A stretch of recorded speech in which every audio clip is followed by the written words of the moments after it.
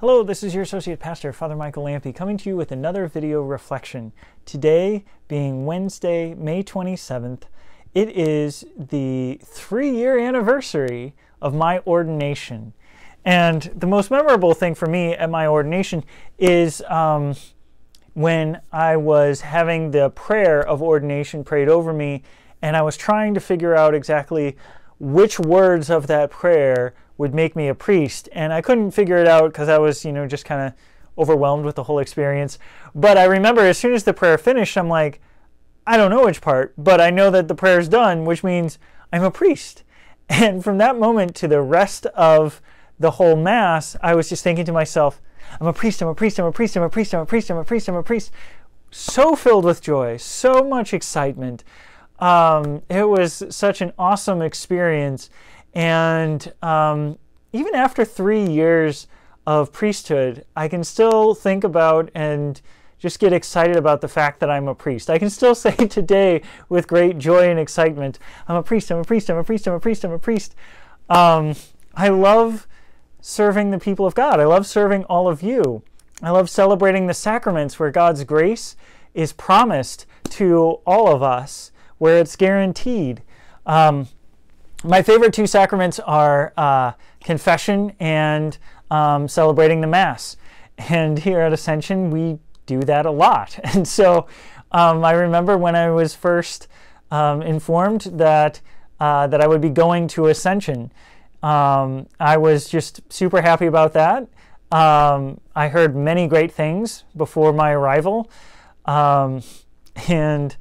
I also remember how God was trying to drop hints that this is where I was going to end up, because I remember while I was still a seminarian, still a deacon, preparing for ordination to the priesthood, and I would be praying my rosary and I'd be walking around the seminary, and whenever I got to the mystery of the Ascension, there was just like a lot of joy and consolation, and in retrospect I think God was trying to reveal to me, hey, that's where you're going. But I just didn't really think of that at the time. I just kind of thought, since that happened to be Ascension weekend, that that being my first Mass as a priest celebrating the Ascension, that would be the reason behind all of this joy, all of this consolation that would come in prayer leading up to that celebration. But in retrospect, I think he was trying to drop some hints, let me know that I'd be coming to Ascension Parish. So it's been a great and awesome and wonderful 3 years. I'm very pleased to be here, and I look forward to being here a little bit longer, thanks be to God. To continue to minister to you. And looking at our readings for today, in the first reading, Paul is speaking to the priests of the church of Ephesus. And just listening to what he says, to me, especially in the context of this being my 3-year anniversary, it was as if he was speaking to me and reminding me of very important things about being a priest. And that would include taking care of the church which Jesus Christ had won at the cost of his own blood. A reminder that there are enemies of the church, those who would try to steal people away from the one true faith. As he put it, men will come forward perverting the truth to draw the disciples away after them. And a reminder to be vigilant.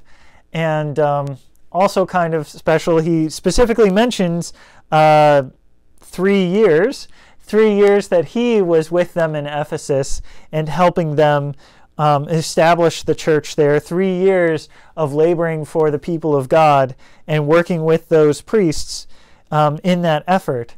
And so that was just kind of like a little, I don't know, nod to the 3 years that I've had here at Ascension. And that he also, St. Paul goes on to commend the priests to God, and that he would build them up and help them, recognizing that they are consecrated to lead and assist the people of God, helping the people of God grow in their faith. And so I certainly hope that in these past 3 years that I have also contributed to a furthering or a growth in the faith of all of you who are entrusted to my care as your associate pastor. But we also have in our gospel passage today from the Gospel according to John, in chapter 17, Jesus is praying for his disciples, his priests, his 12, the apostles. And he's praying that they all be one and that they be guarded and protected from the evil one, so that there would be unity amongst the clergy, that they would be protected from the snares of the devil. And so Jesus is praying for his priests in our gospel passage today, recognizing how they have been consecrated for service, that they have been consecrated for sacrifice, that they have been consecrated in the truth. And of course, the truth is Jesus Christ himself. And so as a priest, I am united to Jesus Christ.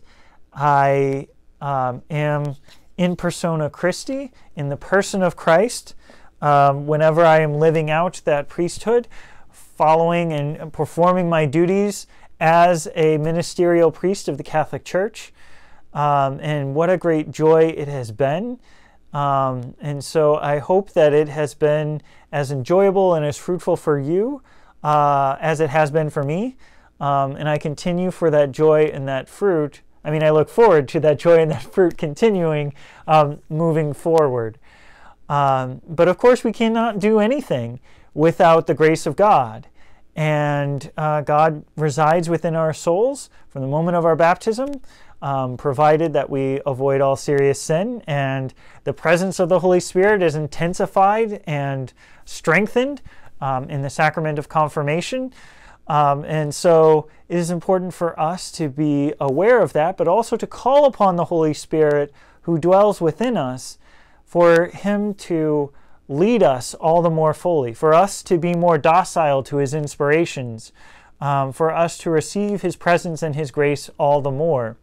And of course, we are continuing our preparation for Pentecost. So let us also continue our novena in anticipation of Pentecost and the coming of the Holy Spirit. Novena to the Holy Spirit.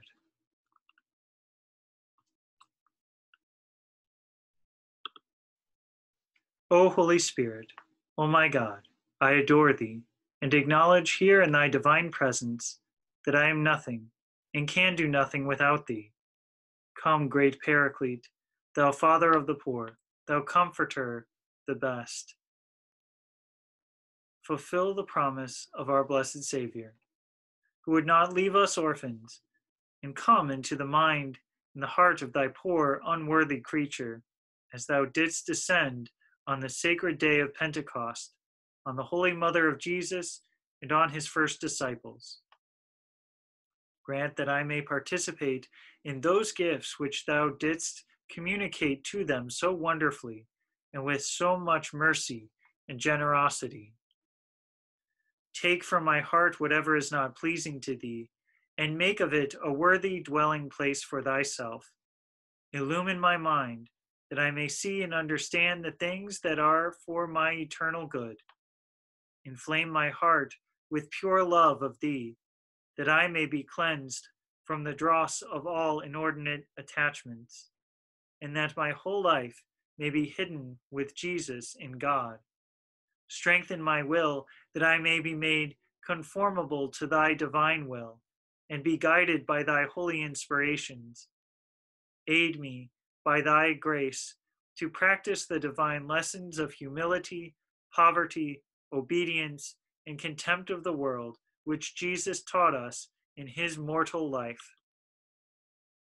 O rend the heavens and come down, consoling Spirit, that inspired and encouraged by thee, I may faithfully comply with the duties of my state, carry my daily cross most patiently, and endeavor to accomplish the divine will with the utmost perfection.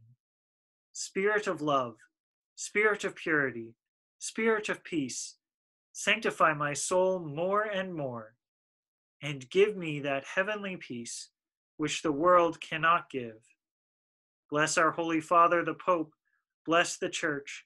Bless our bishops, our priests, all religious orders, and all the faithful, that they may be filled with the Spirit of Christ and labor earnestly for the spread of his kingdom. O Holy Spirit, thou giver of every good and perfect gift, grant me, I beseech thee, the intentions of this novena. May thy will be done in me, and through me mayest thou be praised and glorified forever. Amen. Thank you for joining me for this video reflection. God bless. Bye.